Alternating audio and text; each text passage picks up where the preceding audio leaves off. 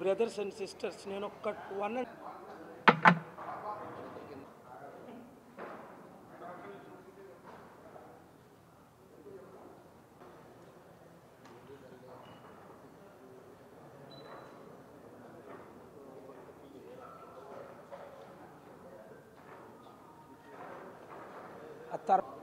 చూడండి. ఇప్పుడు మీలో ఒకరిద్దరు ప్రశ్న అడిగారు, జేడీ గారు వస్తారా అంటే వారు డిస్టెన్స్ ఎక్కడికో వెళ్ళారు, వారు వస్తానని టెక్స్ట్ పెట్టారని చెప్పాను, వచ్చాను. కేవలం స్టీల్ ప్లాంట్కి 3 మనం ఇచ్చిన ఆఫర్స్ అండి. డబ్బు లేదు, అమెరికన్ డబ్బు పంపిస్తా, advance $5 billion 42,000 crore within 6 months అని హైదరాబాద్ సమిట్కి వస్తున్నారు. ఈ లోపునే వాళ్ళు ఫండింగ్ ఇస్తానన్నారు. వాళ్ళకి ఫ్రీ మనీ ఎంత ఉంది? Free money 100 trillion. ట్రిలియన్ అంటే ఎంత మీకు తెలుసు? బిలియన్ అంటే 8,000 కోట్లు, 10 బిలియన్ అంటే 80,000 కోట్లు.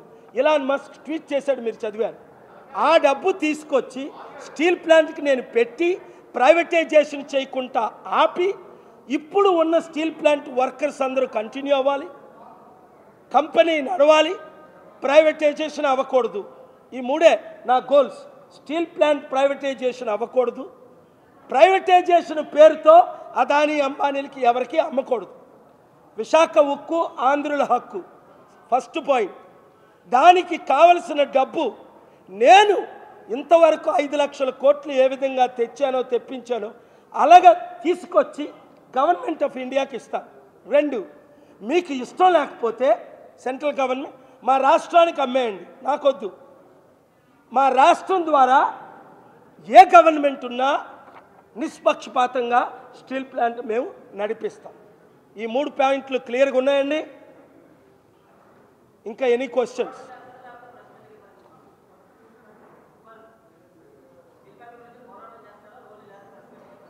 పోరాటమా? రోడ్డు వెళ్ళి చవమంటావా? కాదు, ఏడిది రోడ్డు ఎక్కడం? రోడ్డు ఎక్కితే ఏమైనా జరుగుతుందా? ఓయ్ తమ్ముడు, రోడ్డు ఎక్కితే ఏమైనా జరిగిందా ఎప్పుడైనా?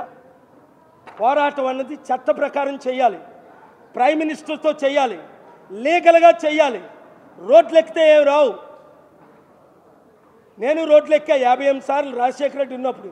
అధికారం వచ్చిందా? ఇప్పుడు నేను కోర్టులకు వెళ్ళి ఆపుతున్నా, ప్రైమ్ మినిస్టర్కి వెళ్ళి ఆపుతున్నా, లీడర్స్ని కలిసి ఆపుతున్నా, 18 పార్టీలు కలిపి ఆపుతున్నా. అది స్టీల్ ప్లాంట్ లీడర్స్ మొన్న వచ్చారు కదా మీరు, ఫిబ్రవరి 25ని యూత్ వచ్చారు. లీగల్గా ఆపుతాం, పోరాడతాం. కమిటీలు ఎందుకు వేస్తున్నాం, మీటింగ్లు ఎందుకు పెడుతున్నాం? ఆ పోరాడే లోపు వాళ్ళు ప్రైవేటైజేషన్ అయిపోతుంది తమ్ముడు.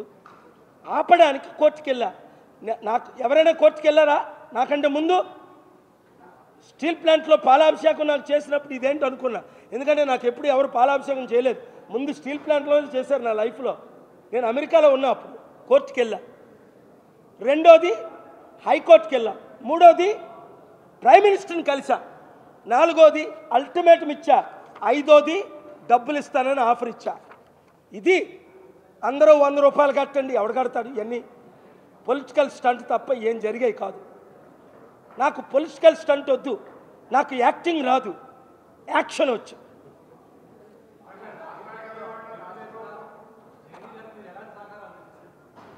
జేడీ గారు ఇదిగో వచ్చినట్టుంది. జేడీ గారు స్టీల్ ప్లాంట్ గురించి పోరాడుతున్నారు. పోరాడితే మనం కలిసి పోరాడదాం, అందరం కలుద్దాం. నిన్నే మాట్లాడుకున్నాం, అందరం కలిసి పోరాడదాం. ఈ లాస్ట్ వీక్ కూడా సెంట్రల్ గవర్నమెంట్, వెయిట్ తమ్ముడు 1 minute, సెంట్రల్ గవర్నమెంటు చేస్తున్న డ్రామా. ఐఎమ్ సారీ, జేడీ గారు పొలైట్గా ఆయన ఎక్స్ప్రెషన్ ఆయన మాట్లాడవచ్చు, ఫ్రీడమ్ ఆఫ్ స్పీచ్లో ఆయనకు ఆ హక్కు ఉంది. నేను మాత్రం యాక్చువల్గా నాకు ఏ ఇన్ఫర్మేషన్ ఉంది, నేను ఎందుకు వచ్చాను అన్నది మీకు తెలియాలి. జేడీ గారికి నేను మద్దతు ఇస్తున్నాను వార్ ఫైట్కి, కానీ ఇది 99% ప్రైవేటైజేషను చేయడానికి అన్ని ప్లాన్లు కంప్లీట్ అయ్యాయి. ఇది రియల్ సిచ్యువేషన్. వీళ్ళంతా డ్రామాలు ఆడుతూ ఎలక్షన్ ఇయర్ అని ప్రొలాంగ్ చేస్తున్నారు తప్ప. అందుకనే in paper black and white.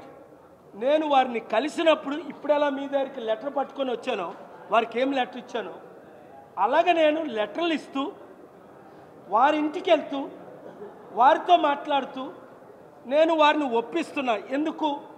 ఇది మా స్టీల్ ప్లాంట్. ముఖ్యంగా నేను పుట్టిన ఊరు steel plant Visakhapatnam. Wait 1 minute brother, listen. No, you have to understand the difference.